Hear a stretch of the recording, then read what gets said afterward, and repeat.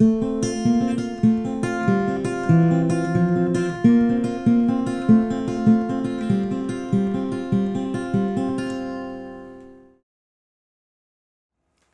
to another episode. There are a lot of new and challenging areas in data science, but the one that I think takes the prize for most challenging is causal inference. In a work project that I took on a few years ago to measure the effects of various levers like price, promotion, online order fulfillment, coupons, etc., I ran into a lot of internal and external challenges because I didn't have a good understanding of causal inference. Between that experience and joining a causal inference research group, I hope that what I've learned since will be helpful to you. I choose causal inference as the biggest challenge for data science for two reasons. One, it's one of the problems that people are most unaware that they have. Two, it's all but impossible to know how close you are to the truth in order to measure progress and confidence. Why is it the most overlooked? Well, first, there is a poor understanding of the problem. Most people assume that the business problem they want to solve with machine learning is a prediction problem. Everyone tends to think that predicting the future or predicting an unknown attribute about someone or something is what they want to do. But that is only the case if the business is merely preparing or reacting to that fixed prediction. What I've found is that it's rarely the case that the business merely wants to know what will happen, but instead wants to know what inputs they need to modify in order to change what will happen. Prediction problems would include things like weather or stock prices. In these examples, you typically don't have a way to control the future values. And so, your only goal is to figure out what the future will be so that you can prepare for it, such as boarding up your windows or buying or selling shares. Another example in business operations might be forecasting the labor that you would need for customer demand in different times. Another business case might be that you want to predict future sales. In this example, it also sounds like a prediction problem, but because you have levers to pull to influence the outcome, it's likely that the underlying business question involves a counterfactual. If you're not familiar, a counterfactual is a term that is critical to understanding causal inference, and it simply means counter to fact or an alternative world. The idea is that in causal inference, you are less interested in just what will happen and more interested in measuring the influence of one or more attributes on what will happen. So you do not likely want to know the future sales as much as you want to know what levers you can pull to maximize those sales. So every ROI question then is in essence a causal inference problem, where you learn from history to predict the difference between a world in which a promotion ran and a world in which it didn't, and your sales lift is the difference between these two worlds, where everything else is the same except that thing that you want to measure. Ask yourself the next time that you're considering a machine learning problem, do you really only need to make an accurate prediction without regard to the effects of the features in your model? Or do you need to be able to, with confidence, know how the model is using those features to make a prediction? In my experience, it's pretty often that we really need to know the causal relationships, and that the accuracy of those effects are even more important than the accuracy of the prediction. Not only is there poor understanding of how often causal inference is the goal of prediction exercises, but even when it is known, the fact that there is no ground truth proves very difficult for data scientists and their stakeholders. When I say that there's no ground truth, it's due to the nature of what we're trying to accomplish. Prediction problems take many variables, the input features to a model, and use all of that information to predict the impact on one variable. In causal inference problems, you have one variable that you're trying to use to predict many feature variables. Most importantly, the target variable truth is known, and you can easily check how close you are to actual data. Knowing the accuracy is pretty helpful and makes it easy to have confidence in the model and comparing different models. In causal inference, you do not have a ground truth feature effect to know if the effects being attributed to each feature are accurate or not. You only know if the combination of features and the effects being attributed to each of them is good in aggregate. Let's take a basic example. If you have a model with several features trying to predict the likelihood that somebody will buy a product, you do not know the truth of how those 10 features contributed to the purchase. Maybe one feature captured whether they receive an email, and another captured whether they received a web advertisement. You do not know if the model gave email a greater effect than the web ad more accurately, even if the model itself is accurate, because there are many other causal influences to consider. Maybe the model was just better at the other features than those two. If you use lasso regression or other dimensionality reduction techniques, maybe the model was able to drop one of those two in order to use other features or combinations to achieve the same or better overall accuracy. The biggest problems of all come from confounding variables, or the related types of variables that can influence the relationship between the variable and the target. For example, maybe emails were sent to people who were already more likely to buy the product. In such a case, the model would attribute the larger effect to email. But the reality is that it wasn't email, but an upstream cause that created the apparent effect. Here is a quick look at a chart that tries to explain some of the different kinds of variables involved in causal relationships. We'll use the following example to make it easier to understand. Pretend like we want to measure the effect of maternal economic deprivation on low birth weights. In this example, age is considered a confounder, which has an influence on whether or not a pregnant mother experiences deprivation, and also has an effect on low birth weight. Diet acts as a mediator because diet is impacted by economic deprivation and also has effects on birth weight. Smoking acts as a moderator because results in the study show that smoking has interaction effects with deprivation, meaning that combination has a different effect than the sum of the individual effects. Height should have no meaningful interaction with deprivation, but impacts birth weight as an isolated covariate. I could go on for a while about the different kinds of variables and the myriads of ways that prediction accuracy does not indicate causal effect accuracy, but hopefully you can get the main point. There is no ground truth, and there's no way to measure which effect is closer to the truth. That creates a major problem for ways of working, especially for those who are used to reporting or basic prediction problems. When you approach a causal inference problem, you will be expected to be able to know if the model is good and if your effects can be trusted. In a really good test situation, you can have good confidence.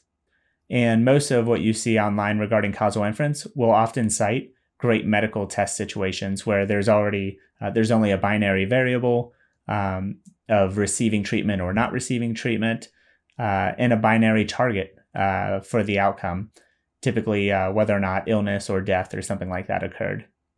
There are placebos and many great things that go into the setup of a good test that it's reasonable to have confidence that a lot of your assumptions are met. And even those tests are often debated. In the real world, you'll face far more problems. You will be very unlikely to have a test situation available to you, and if you do, it will not likely be an ideal one. That means that many confounding variables are likely influencing the effects on your target in ways that you do not understand and have no way to investigate. You will be facing a case where there are likely countless variables actually influencing the situation, and you are blind to all of them but a handful of the ones that you hope are the most important. And as stated before, even then you could end up with false effects. So you'll learn confidence is tough to have, and improvements are mostly hypothetical based on good hypothesis and reasoning with no actual means of testing.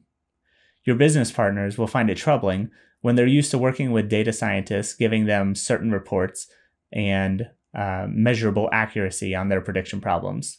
You will come along and say, here's the effects, or here's the ROI, and when they ask for accuracy and confidence, you'll be left saying there's no way to know and no measure for it. Needless to say, that creates challenges, especially if expectations are not set ahead of time.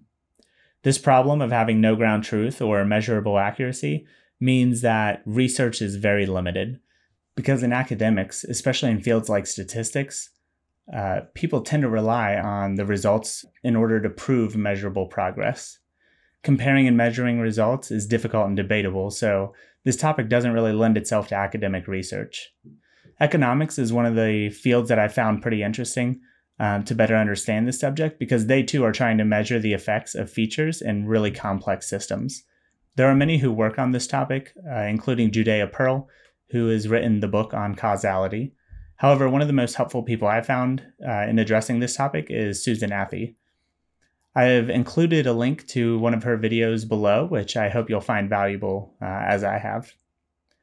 Beyond that, like I said, you'll find a lot of information online about causal inference, but the problems are typically very simple and great if you can establish a strong controlled test situation. If not, then you're a bit in the Wild West of data science today. So here's some of my recommendations. My first recommendation is that you listen to Susan Athey or others and start to think about where prediction problems are in fact causal inference problems. You must be aware because those who are asking to create prediction models are not likely aware of this issue. Second, learn about the best approaches for causal inference. For example, dimensionality reduction is incredibly dangerous and should be avoided unless it's believed that a feature will have an invalid or duplicative effect. For example, two features that both represent income will split that effect into two, possibly arbitrarily. The best approach will require you to really think through all of the causes that will influence the outcome of the target, and whether or not you've effectively captured the variables that best represent those causals. IML, or interpretive machine learning, has made great progress and has launched a lot of techniques that really help in the area of causal inference in order to pull causal effects from different kinds of models that do not produce simple coefficients for you to be able to utilize.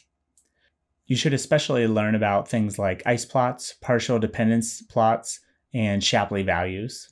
You should understand the fundamentals of extrapolation, like the fact that tree-based models will typically limit predictions to the range of training data, whereas regression approaches will be able to extrapolate beyond. For example, say that you want to estimate the unit demand of a product based on its price. If your training data only has examples of the price set at between $1 and $2, and you try to extrapolate the effective price to $3, it will limit that effect to whatever $2 had.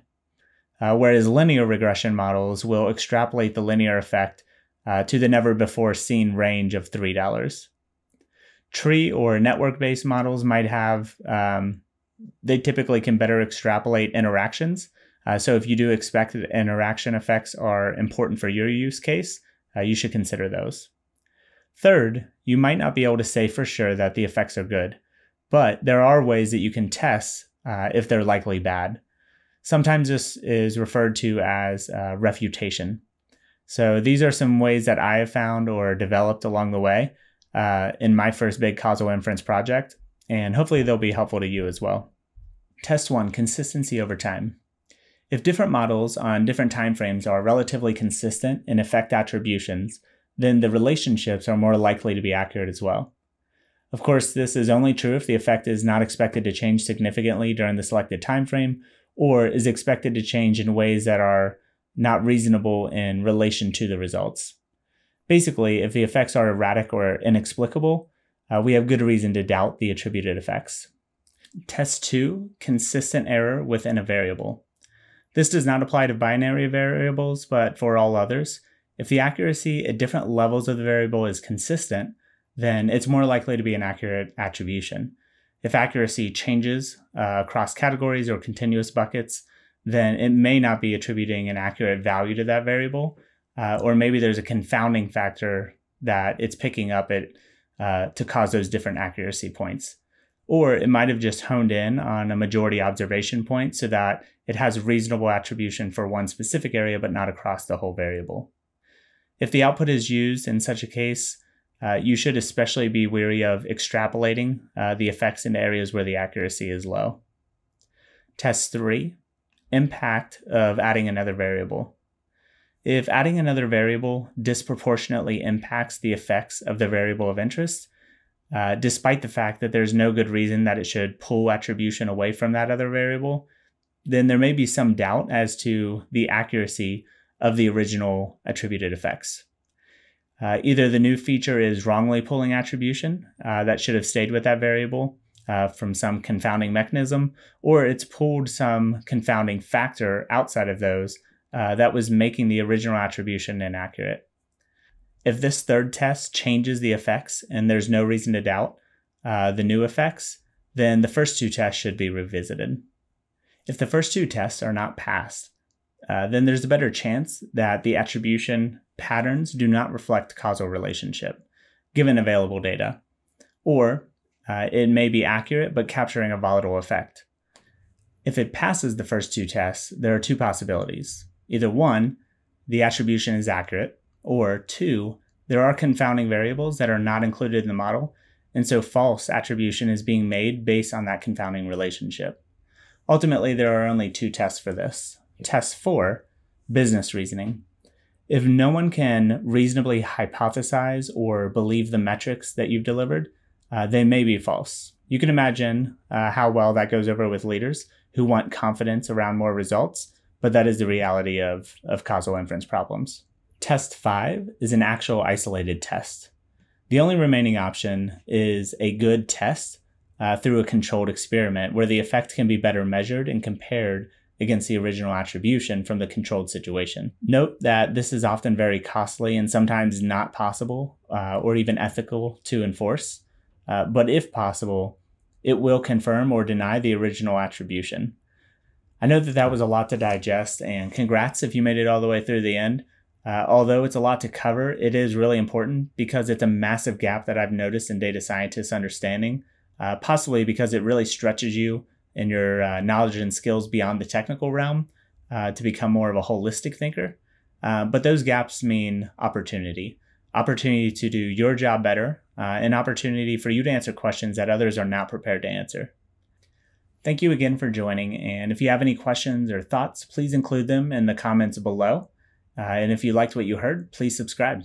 Until next time, see ya.